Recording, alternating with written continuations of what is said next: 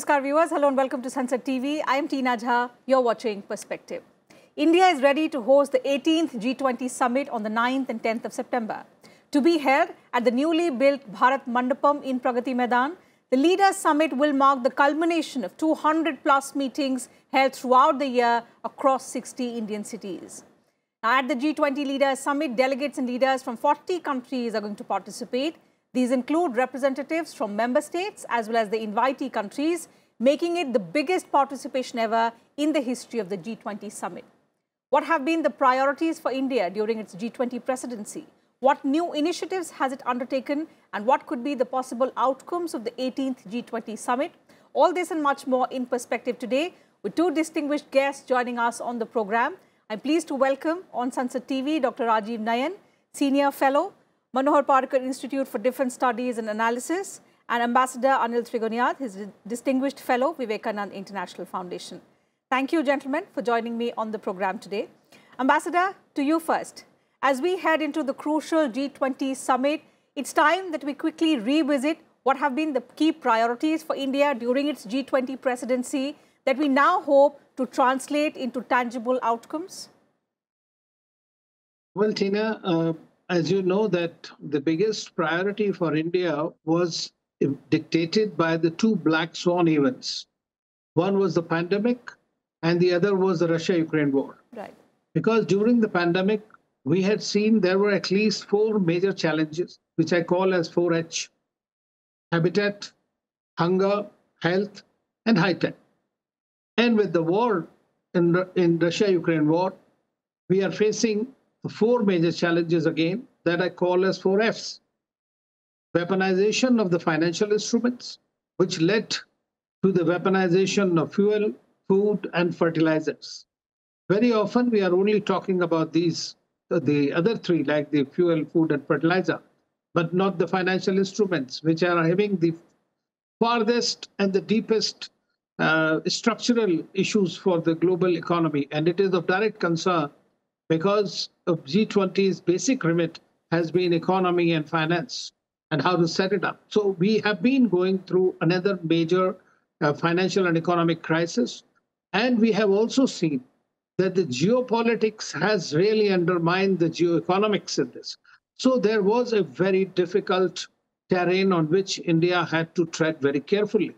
So by becoming a bridge builder, by becoming inclusive, having a resilient economic growth, providing equity, environment, and economy.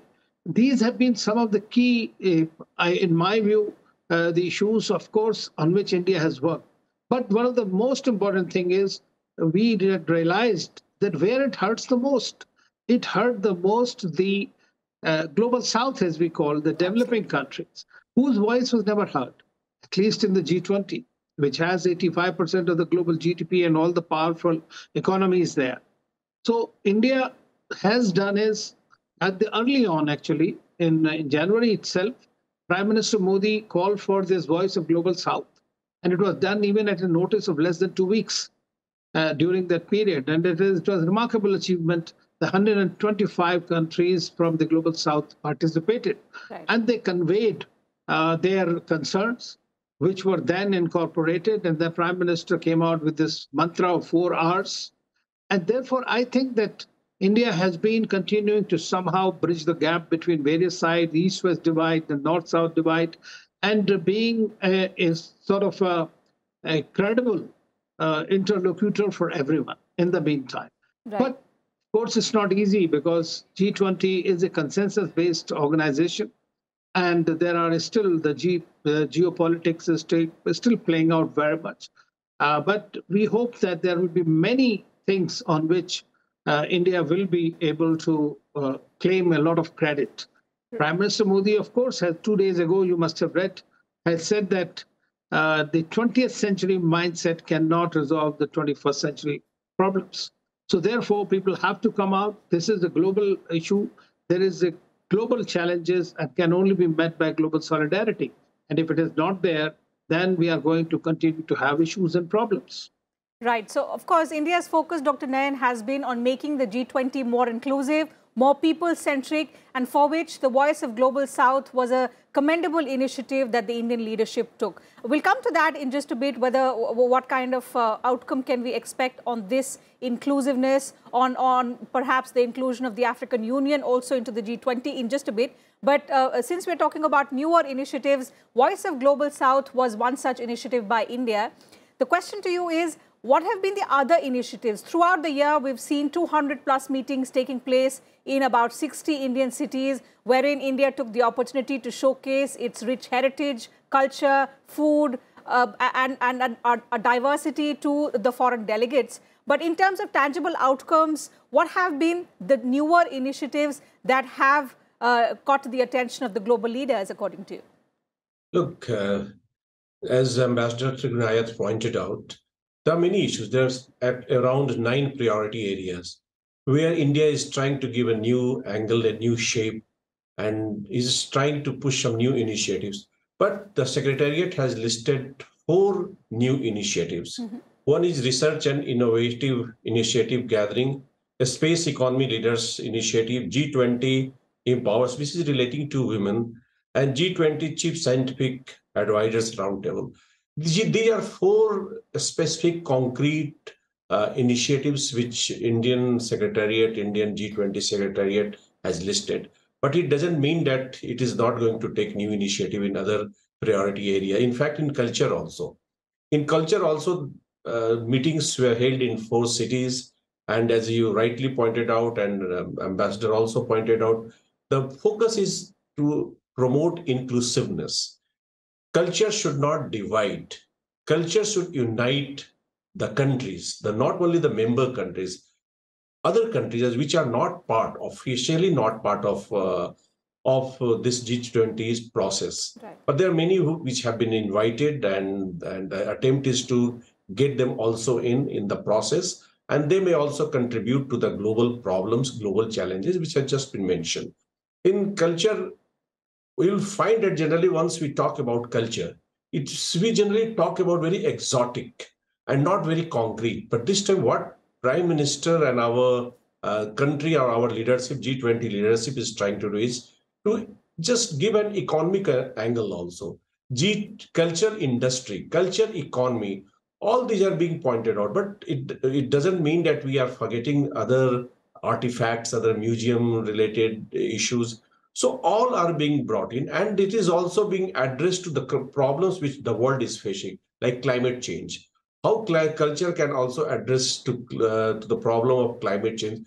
So again, very innovative canvas has been taken, and we are hoping that the world will understand what India's cultural heritage may offer to not only your just ephemeral issues, but also your day-to-day living. True. So culture and other issues. Culture, and just now it was mentioned that geoeconomics is just being destroyed by geopolitics. So somehow the Indian ethos, the Indian system doesn't separate, it unites. Culture should not be seen separately from geoeconomics or geopolitics. So it is our heritage. It has been our culture, and we never tried to impose our hegemonic intention on any other countries. When we went out to trade, we carried our ideas, we took their others' ideas or others' culture also back to our countries, and we just synchronized all the traditions, and in a very constructive way. So this time, I think we are going to see something very innovative from cultural realm also. Similarly, on education also, anti-corruption, there are many initiatives, many priorities, which are going to see some new ideas coming forward, and will be offering to the world these new ideas, which have been hammered in different meetings. Someone just pointed out that this is one president of T7 engagement groups, that in Bali, Indonesians and others did not know what G20 is all about. But in India, in just 2 months, we spread the knowledge of G20. And not only just spread the knowledge, we engaged not just through engagement groups, but through other means also. You're right. In Almost fact, all the countries. In fact, All the groups. Yeah. You're saying so. Ambassador, when India assumed G20 presidency last year, many would have assumed it would be a fairly routine affair. But over the past 1 year, the kind of enthusiasm, the kind of thrust on pertinent global issues that India has put on, it has been anything but routine. The question is, how successful have we been in making G20 people-centric, in making it more inclusive? Also, what are the kind of collaborations that we have been able to foster to ensure that the benefits we talk about are meant not just for our domestic population, but for those who stand at the end of reaping benefits? For example, the underdeveloped world, mainly the countries in the global south that India wants to become a voice of. Well, you're absolutely right, Teena Ji. The thing is that when India started, the Prime Minister Modi came out with this theme for our G20 presidency, which was Vasudhaiv Kutumbakam, one world, one family, and one future. Right. Now, there are certain countries like China which even have the problem with that word. Now, you can imagine the mentality of these countries. But at the same time, this means it is not only, and it is in our DNA, basically. So we are not even looking at ourselves or our immediate environs. We are looking at the global good, global welfare, and the global commons. So therefore, we need to work. And that is the reason that India has been harping on and persuading the international community to engineer multilateral reforms of the multilateral institutions, IMF, World Bank, WTO, UN, which are very important, so that the voices of the global south become far more representative and are heard there. So what India took upon itself, the very basic thing that what are the problems? Very often one would presume a good paper could be written, what are the issues with the South and what can be incorporated. But we did not take that route. What we did was, Prime Minister said that we need to talk to all the leaders. We need to hear from them. So they heard from them what are their problems, whether with regard to health, whether with regard to food, fuel, development, developmental paradigms, whether it is about the education or health that Mr. Nayan mentioned just now. So there are all these digital public infrastructure in which India has excelled tremendously. So in this one, what India has done is, on the one hand, we have tried to take this knowledge dissemination about G20 to Indians per se. Any part or corner of India you go to, you will see the G20 logo. Maybe some people may not know about it, but they get curious. And by big curiosity, they are able to learn about this, its benefits. Secondly, India was able to display to the world, basically, about what it is all about, the whole India. It is not only Delhi-centric, everything. The things have gone around India, so that much more is there to be offered. And that is something that's very important. It has also created capacities within the country by doing so. So that has also exposed various other parts of India to these 12,000 odd delegates who visited India so far. Right. And now during the next week, we will be seeing that there will be thousands of journalists foreign journalists who have registered in India. Now you can imagine the kind of media focus that will be there on the country and how India plays it out. And that is something that is going to be very important. So in my view, the issues that we have worked on, the kind of, as the Prime Minister often says, Jan Bhagidari. So this is something this is India per se, total, that is working on it. And the G20 presidency will be remembered for good for many years to come by various countries. And it is not only just because we don't talk only in terms of slogans. This is something that is actually being delivered. Secondly, what India has done is at a gigantic scale. Everything has been, bigger. Everything is visionary and has been done. And I must compliment actually the Prime Minister, because he has personally taken a lot of pains to see to it that the minutest details of these things work out well. So the team has done an amazing job because of leadership. Then at the same time, simultaneously, by participating in various international fora, he has been able to communicate our priorities, G20 priorities, because they are not only the priorities for India, they are the global priorities. And that's why they wanted that there should be a consensus on the global key issues, whether it is finance related, whether it is tourism related, whether it is food related, or any other matter. There's so many things today. Women-led development. It was not merely women empowerment.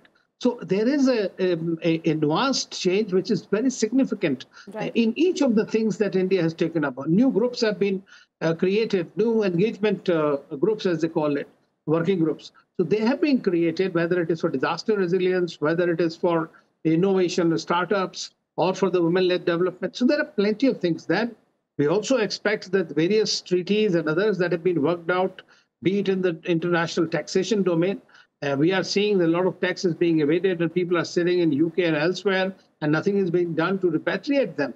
So those are the things that India wants to bring out. Mr. Nayan also mentioned about corruption, anti-corruption. Prime Minister for last black money and anti-corruption, he has been talking about since for last 5 presidencies. So this one is the time that when we need to work upon some kind of an outcome which could figure there very prominently. You're right, and that's something that India has done remarkably well, that despite the geopolitical crisis still existing, we've been able to keep the focus of the G20 on other pertinent issues, and there have been so many working group meetings through the year over the last 9 to 10 months. But Dr. Nayan, all eyes will now be on the global leadership declaration at the end of the summit, at the conclusion of the summit. And for this, what we will, of course, be awaiting is that the trust, the priorities that India has set will translate into outcomes. The biggest of them will be inclusiveness, as we've spoken about. How welcoming are the G20 member states about the idea of including the African Union into the G20, making it the G21? And are you hopeful that this is one step in the right direction? Because, of course, G20 is driven by consensus. Will that be something that we will see at the end of the New Delhi summit? I'll start from the last point about African Union's inclusion in the grouping and calling it G21. Right. I am hopeful. I'm hopeful. Why I'm hopeful? Because no one will oppose it. And the trust, the focus, or you can say emphasis, has been on Global South.